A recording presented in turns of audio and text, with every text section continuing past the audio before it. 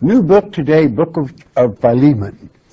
Philemon meaning affectionate. He's a trooper that Paul was quite fond of. But what you're going to see here, and I think we need to familiarize ourselves with the situation. Here at Colossae, we have some good people, but we have a slave that ran away from Philemon. And he traveled in Paul's circle, and Paul converted him. And this slave turned out to be a great helper to Paul. And Paul, because of Roman law, must return the slave to do what is right, and Paul would always do that.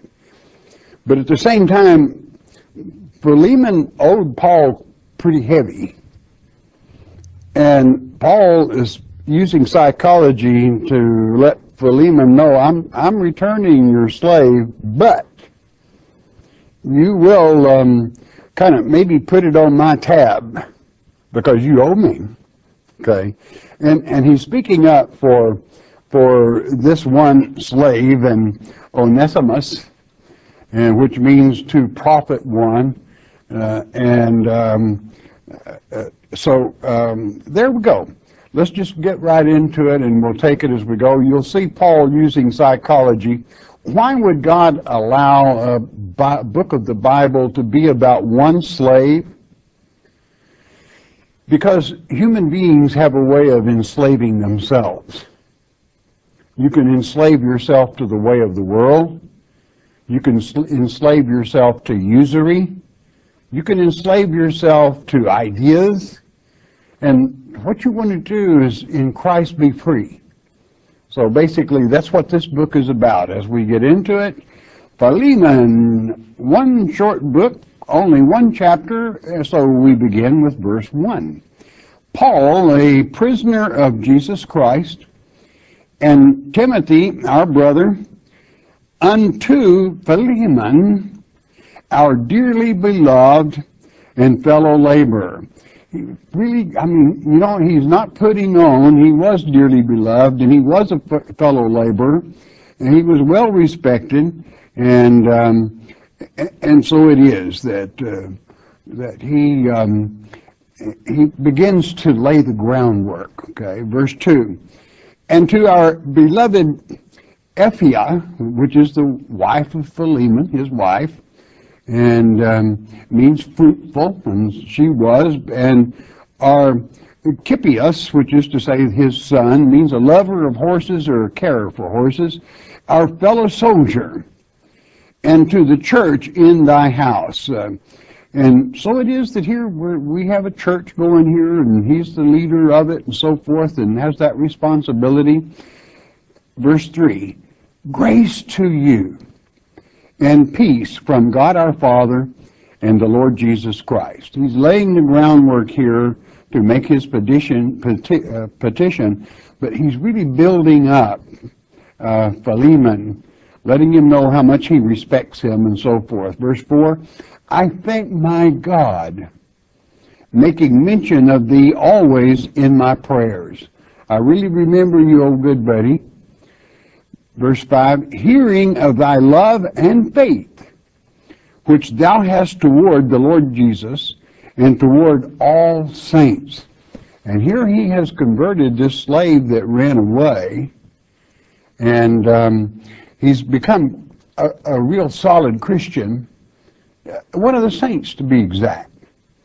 So again, Paul keeps laying the groundwork here. Verse 6, that the communication of thy faith may become effectual by the acknowledging of every good thing which is in you in Christ Jesus. And so it is that he lets him know, I trust and know you're going to do the right thing. And you always have, and you probably always will. Verse 7, for we have great joy and consolation in thy love, because the bowels of the saints are refreshed by thee, brother. In other words, this is personal now. You uplift the whole church. You uplift the whole body. And we really care for you. And again, these things are true. Paul wouldn't lie about anything just to butter somebody up. He was a good man. But at the same time, he's using psychology. And what this amounts to is responsibility. Philemon was a very responsible person. He had his family. He had his church in his own home. He was well thought of not only by the Colossians, but by Paul and many of the other, as Paul probably this is written probably when Paul was in prison the first time in Rome. And this slave had helped Paul quite a bit while he was still in prison. Matter of fact, Paul wanted to keep him as his own helper in the church. But the Roman law wouldn't allow that because it just would not be possible. But here's responsibility and discipline in following and doing God's work. And certainly this man was an excellent, outstanding Christian, one that followed God, one that loved the Lord. And let's go with the next verse. And here he comes down to the fact here. Wherefore, though I might be much bold in Christ to enjoin thee that which is convenient. I've got a favor I want to ask you. And I'm going to be bold in it. It may seem like I'm a little bold. Verse 9, yet for love's sake, I rather beseech thee, being such an one as Paul the aged, and now also a prisoner of Jesus Christ. I'm here in prison, you owe me a favor, and I'm going to be bold in asking it. I'm getting on along in years. I mean, after all, Paul's the one that converted Philemon. So Philemon owed Paul, that's what brought him into the truth and into the ministry. And Paul says, for love's sake, I'm going to beseech you. Verse 10, I beseech thee for my son Onesimus, whom I have begotten in my bonds. Onesimus, and this is Latinized, it's not the Greek, it's a Latin form. It means profitable or one that blesses. And he said, he's my own son spiritually, that I converted him. He's a different person. Verse 11, which in time past was to thee unprofitable, but now profitable to thee and to me. Now, don't forget, profitable is what Onesimus means. That's his name.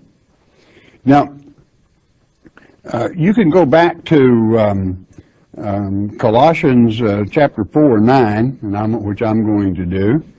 Colossians 4:9 in the book of Colossians reads, with Paul's writing, with Onesimus, here he is, a faithful and beloved brother, who is one of you.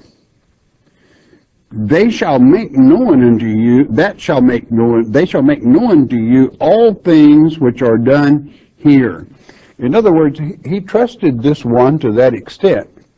Now, because we know from the salutation at the close of this letter that this book was written by none other than Onesimus himself. Naturally, he was the scribe that took the letter from Paul quoting it. But how many slaves of that time do you know that had scribeship, that had that kind of education? Usually the scribe had to be of the priesthood or of something pretty special, of royalty or something else, to even be able to read. But here, this slave was pretty high in his slavery, even to Philemon, no doubt, because he was well educated. Probably was in a high office in the family of Philemon. So I want you to bear that in mind. You know, always gain what you can as to why God would present this one slave, and again I will say it, it's because he doesn't want you to become a slave. And here he had run away, and it was unprofitable because the Philemon lost the value of a slave, a very good one that was educated, well thought of, no doubt, but he ran. But he ran right into the Lord's arms, so to speak, through the personage of Paul. And boy, did Paul use him. He was a great comfort to Paul. Returning then with verse 12 as we continue. Verse 12 reads, "Whom I have sent again, thou therefore receive him. That is mine own bowels." You take him like it's my own self. When I send him back to you, he may have been your slave when he left there, but inasmuch as I am the one that converted even you and established you in Christ, then you receive this slave as if it was old Paul himself. That's beseeching, all right. That's asking quite a lot. But then this is Paul using psychology to show how in Christ there are no slaves unless you are a slave to Christ, which he only has free men.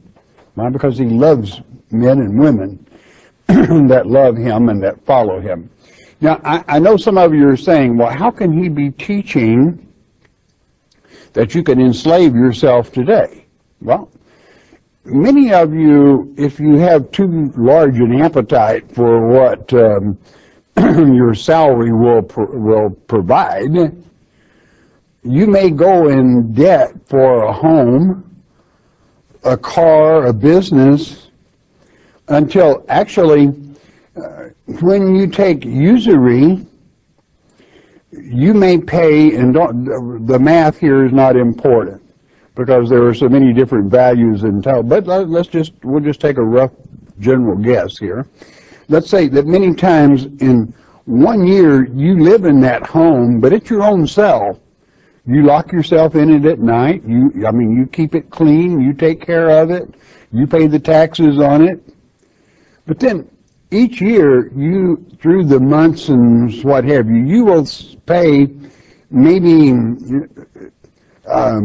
let's say, just a round figure, let's say you have to pay $1,000. Many places that's only 1 month, but we'll just say whatever. Okay. How much of it is principal? Pay $1,000. And how much of that $1,000 is principal? Maybe $50. So you worked all month long for $50, and you're taking care of your own prison because you've enslaved yourself in usury. That's why God is against usury.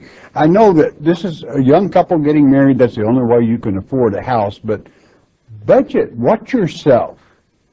Always take what you can afford, and do not become a slave to usury.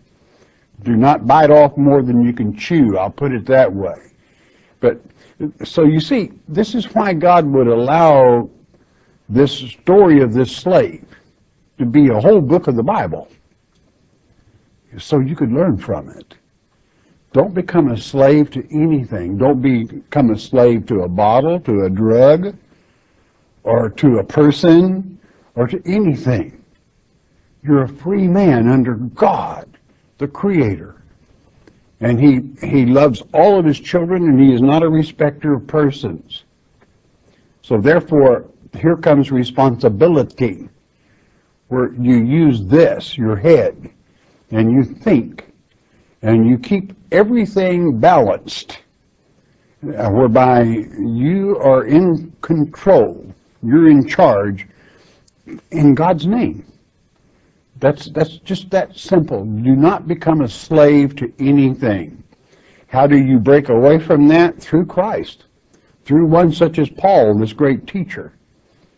If you'll follow his instructions in loving the Lord, you can rise above all that and be a free person, forgiving all others and becoming a free person yourself.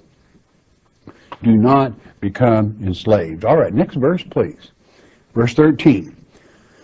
And Paul told him, he said, this is just the same as you forgiving me. I want to put it that strong. Verse 13, whom I would have retained with me. I would have kept him, that in thy stead he might have ministered unto me in the bonds of the gospel. If I could, I would have kept him instead of you helping me. He's saying that's how proud I am of him. But naturally he could not because of the Roman law. He was a runaway slave. And he had to be returned to his master. That's exactly what Paul is doing. Verse 14. But without thy mind, without your permission, would I do nothing, that thy benefit should not be, as it were, of necessity, but willingly. I want you to willingly agree to forgive him as he has forgiven himself, and as I'm sure God has forgiven him. And I want you to accept him back as a brother, not a slave. So here we have a wonderful thing. And Paul says, by law, it's necessary that I send him back, but I want you to willingly release him. You see, there's a great difference there. Do you see Christ in that? Christ loves a willing giver to give freedom. That's how it is. And a cheerful giver. Christ does that. He said, I want you, not just because you have to, I want you to willingly forgive him. I want you to give him his freedom. Verse 15 to continue. For perhaps he therefore departed for a season, and he ran away, that thou shouldest receive him forever. I want you to think about that.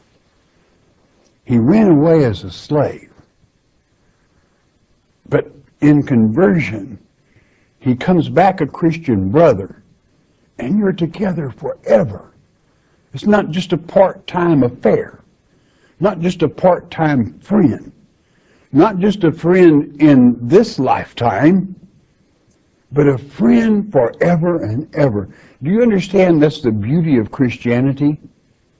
You work in God's field, the world, and you do God's bidding, and you do what you can to further the Word of God as best you can, using the gifts that God has given you to manage, to operate, to see that things are done properly as best you can, but always be willing, a willing servant to our Heavenly Father.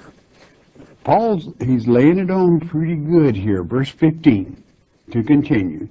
For perhaps we got that. He got him forever. Verse 16, not now as a servant. I don't want you to receive him back as a slave, but above a servant, a brother, beloved, specially to me. But how much more unto thee, both in the flesh and in the Lord. And there it is. What a helper. What an impression this one had made upon this one Paul. Paul is laying it all on the line. I mean, he's using psychology. I mean, you will never find a better example of someone saying, this is it. You know, I love him. He's been a great help. He can be a greater help to you. And so forth, if you will forgive him. And Philemon, no doubt, is a strong Christian because he has a church in his own home. His wife works in the church, his son works in the church, and so it is. Verse 17. If thou count me therefore a partner, receive him as myself. If you count me as a partner, receive him as old Paul himself. He's laying it on heavy now. So I want you to know that. And I want you to be willing to do this. I don't want you to do it just because it's necessary. I want you to willingly accept him, love him, and free him. Because you wouldn't take me, old Paul, back and put me back in the harness as a slave. You would hold me up, and I expect you to do that for Onesimus. Profitable. Verse 18. If he hath wronged thee, or owed thee aught, put that on mine account. You kind of owe me, Philemon. You owe me a great deal. I'm calling the chits home here. If you think you've been wrong financially, put it on my tab. You know, I'll stand good for it, and you owe me anyway. So here we have Paul using this psychology, but now he's getting down where he's saying, this is what I think of the boy. I love him, and I know he's converted. And I'm expecting this, and if you can't see it on your own, put it on my tab. You owe me. You calling those debts home. Put it on my account. Verse 19, I, Paul, have written it with mine own hand. That part he probably did, big. I will repay it.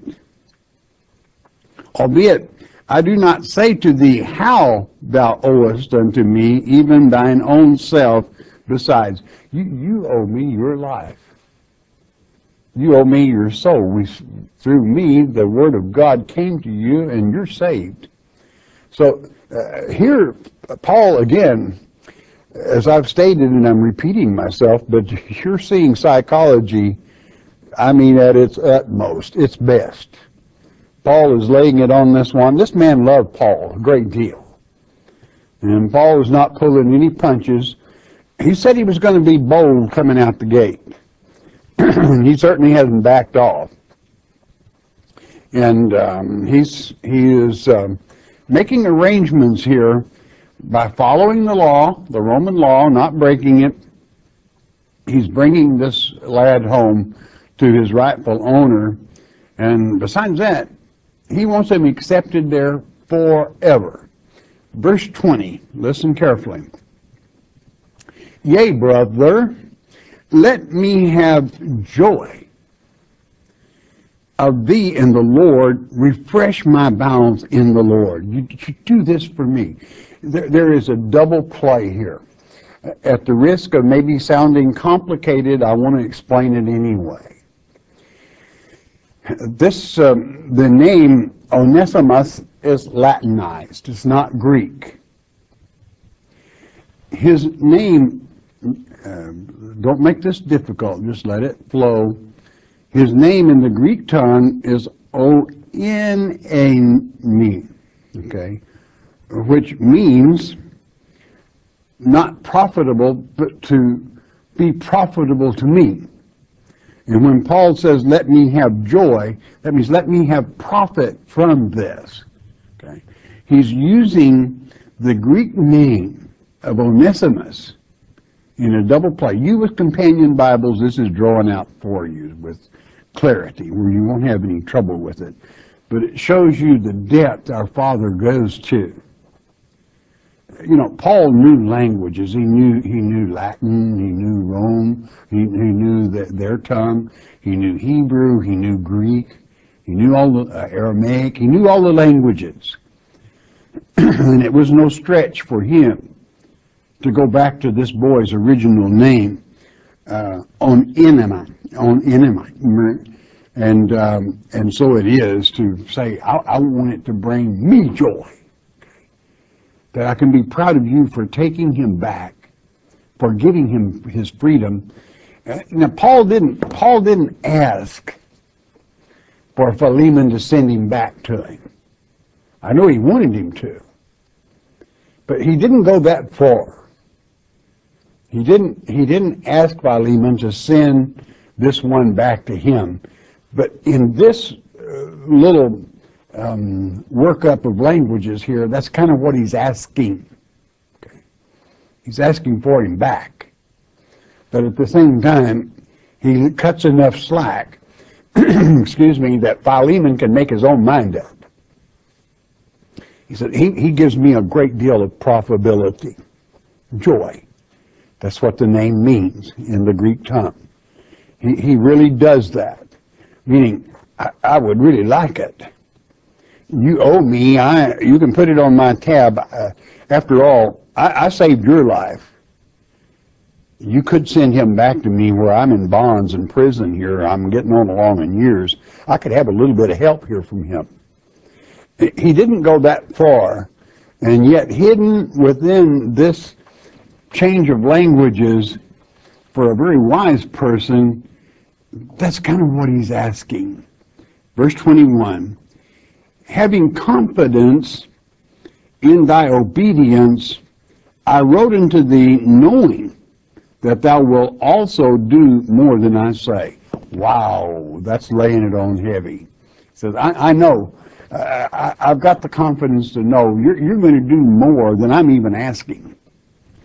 Maybe that was one way of him saying, I know you're going to send him back to me. You're going to do more than I'm asking, and be that as it may. And he really loved Philemon, and he knew that he would do what was right. I want you to see the joy when you free yourself from slavery to this world.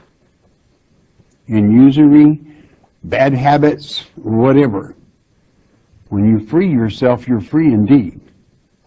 And that freedom is so precious.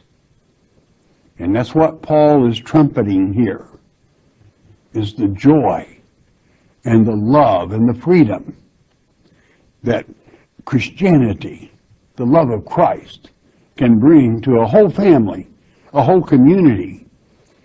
Verse 22, but withal, prepare me also a lodging, for I trust that through your prayers I shall be given unto you. Get ready. I mean, you get me a place, I'm coming to see you. Okay. This bears some weight, okay? Paul has said, I know you're going to do more than I'm asking, but when I get out of prison, I'm coming. I'm going to check up on this, and I'm going to spend some time with you there. I look forward to it, is what he's saying. And I know this is not a threat, but at the same time, it's psychology. Do you think Philemon would have any choice as a Christian other than to do what this old trooper has asked? Of course not. He's going to do it. And Paul is probably right. He'll probably do a lot more than Paul is asking. Verse 23, there salute thee Epaphras, that's to say, lovely, and my fellow prisoner in Christ Jesus, and Marcus. You know who Marcus is. This is Latin, okay, but it means Mark. And it's Mark John, okay. Aristarchus, that's to say the best ruler. Demas, that's to say the governor of the people. Lucas, you all know who Lucas is. Again, this is Latin. Well, what is it in Greek? Luke. And Luke means light giver, of course. My fellow laborers. You tell them howdy. And verse 25 to complete the little book. The grace of our Lord Jesus Christ be with your spirit. Amen. And so it is. And then the signature at the bottom, written from Rome to Philemon by Onesimus, a servant. So there you have a well-trained slave that had run away. He was a slave to the world. And here, Christianity and serving Christ, serving our Heavenly Father, assisting Paul in every way that he could to further, not just to help Paul, but to further the Word of God. And making this mark of honesty and love for God. This one fell into this duty of serving God, even though he was a slave to the world, I will say, and yet at the same time, through accepting Christ and doing God's work, he was set free by Paul. With Philemon, of course, has not really. Philemon is going to do what's right because he is a good man. Paul wouldn't snow you on that. He was a good Christian brother, and I'm sure because Philemon would receive Onesimus back in his own fold, that no doubt, and loving Paul the way he did, he'll see that these two are joined back again. That's the way our Father operates. He frees you from hang-ups in this world. You got some hang-up? You're not a slave to anything, are you? If you are, this is how you get rid of it, is by loving Almighty God, your Father, and asking Christ to touch you and heal you and give you a mind and assistance in being responsible and taking responsibility to free yourself from slavery to this world and to be a freeborn Christian, a Christ man, not just for a while, but forever in the family of God. That's your choice. What a book. Philemon, meaning affectionate. I hope you enjoyed it as much as I enjoyed bringing it to you. Listen a moment, won't you please?